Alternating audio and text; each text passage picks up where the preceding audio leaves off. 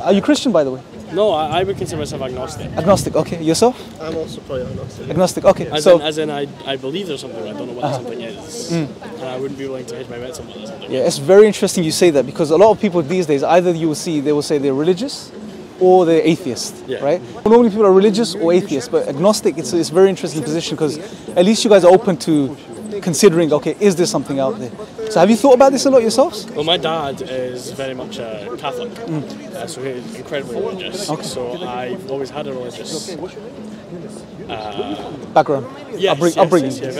My mum on the opposite hand is an atheist. She's not religious at all. That's of course her right. She's entirely allowed to believe that. And I've always been more confused about religion, I'd say. I mean, it's tough to commit to something, but it's also tough to put your hand up and say it doesn't exist. I mean, and you're not going to learn about religion unless you take an interest in it. I like reading about. I've read about a few different religions. I've read about Hinduism, and Christianity, of course. I've actually read 2 Bibles. Wow. But I've never actually read the Quran. Yeah. I mean, and you always worry that people get their views on what Islam is from corrupt people who have certain intentions. Of course. I mean, both ends of the spectrum. You'll get some really crazy Muslims that will claim to preach the true message of Islam, and then at the same time you get the other end, the left, which is, you know, very sort of, if you like, Islamophobic media who would promote another narrative. And you know, these guys are favored by them anyway, because they're given the news basically, right? Well, Islam tells us your entire life is a test, you know, and the key aspect of that test is to see if you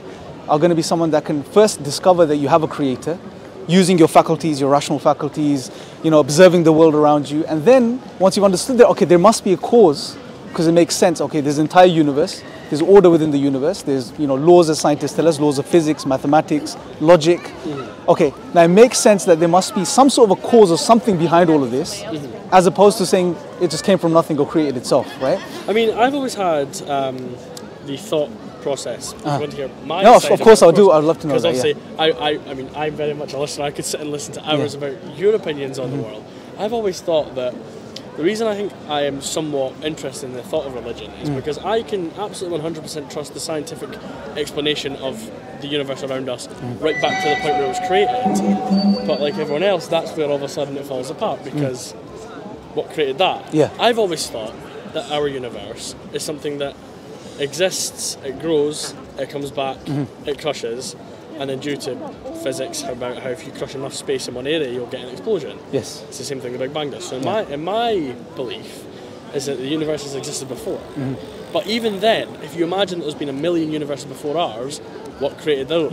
You know what I mean? And that's where I've always believed. I've always thought that if there is a God, regardless of whether somebody would refer to them as a Christian God or Allah or the many gods of, you know, Hinduism and Buddhism, other polytheistic religions, whoever their view of God is, there is something that created the universe. It's just finding out. Yes. And you, like you said, with your rationality and your thought, what that creation is. Causes, absolutely. Who knows? Yeah, honestly, and that's the question, isn't it? And that's what religion's about. Religion's about faith. It's belief in something. Yes. Because if you've got nothing to believe in, what's there to do in life? You know absolutely.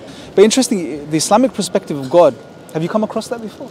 No, actually, no. Okay. I only know the Islamic, you know, view of God as Allah. That's it. Yeah.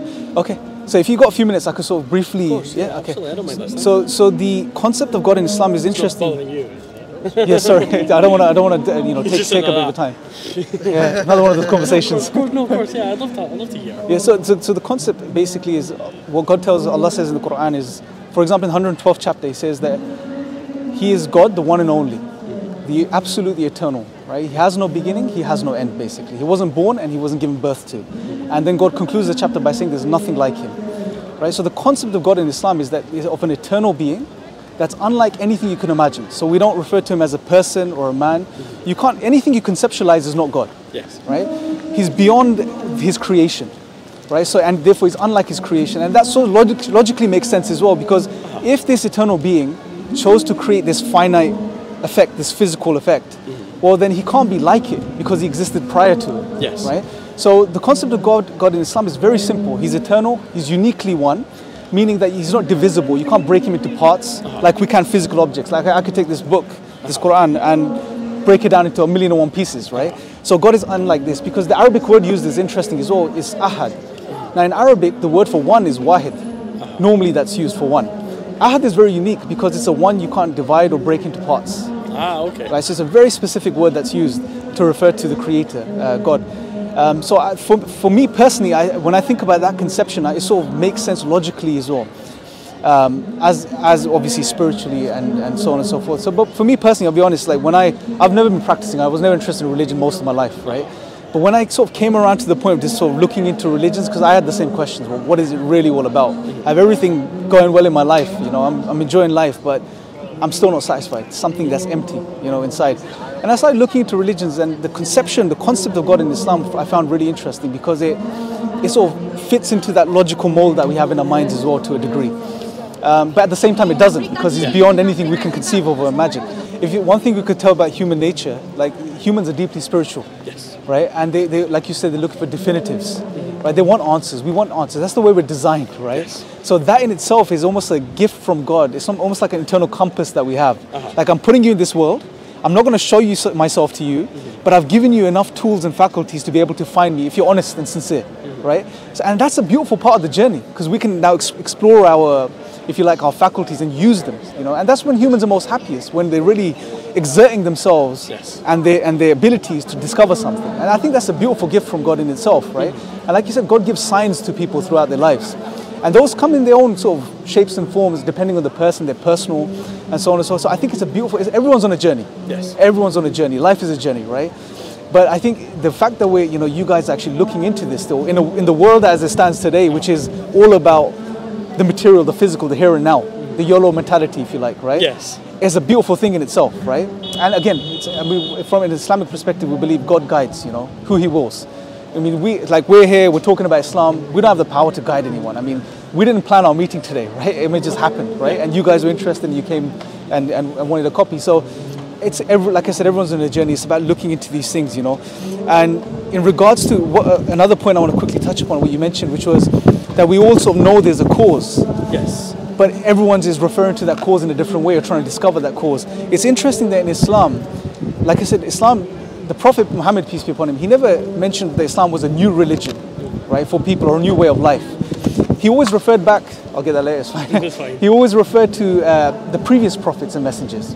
So in Islam we learn that God has been sending messengers throughout history. Abraham, Noah, Moses, all of the prophets you'll be aware of. And the objective they were sent with was to remind people of their Creator and remind people of their purpose, which was to know their God and turn back to Him, realizing they're going to die and go back to God at the end of the whole thing, right?